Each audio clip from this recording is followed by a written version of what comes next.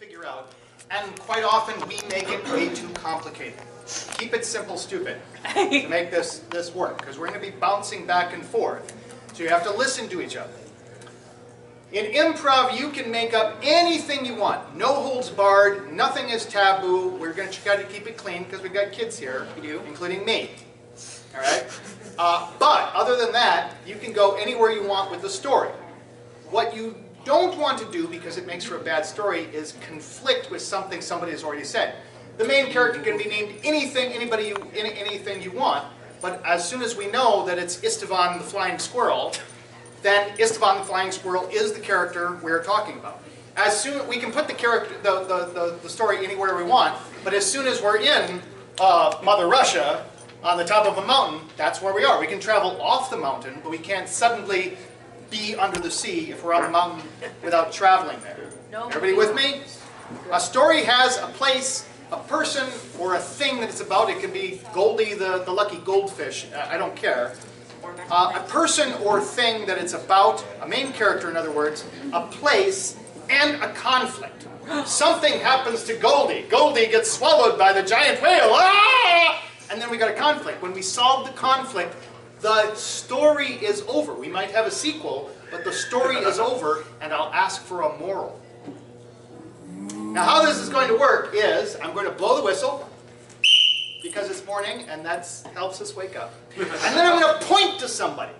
And that person is going to start the story. In a deep dark cave in Mongolia, way back many, many years ago, there was.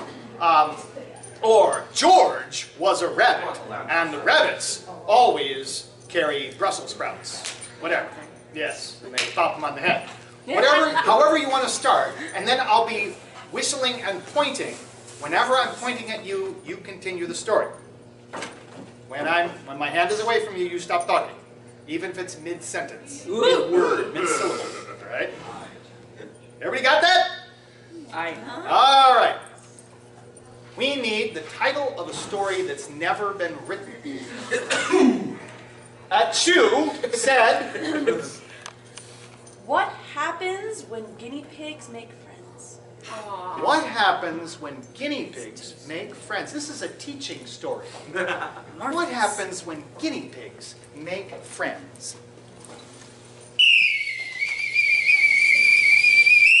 Istvan the guinea pig was sad because he didn't have any friends. So he decided that he was going to make some friends.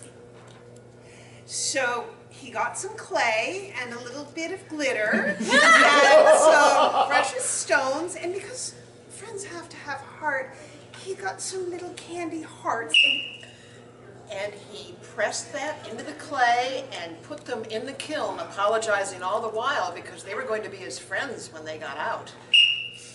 And when his friends were finished, he drew little eyes on them and named them Ringo, Stephen, and Asparagus. But when the friends came out of the kiln, they were just cold clay and baked clay pots. They really couldn't be friends for him. So he went searching for the witch who lived in the woods because he knew she had the gift of life. Her name was Gulbahar, and she had the gift of life and a warm heart to go with it that she carried.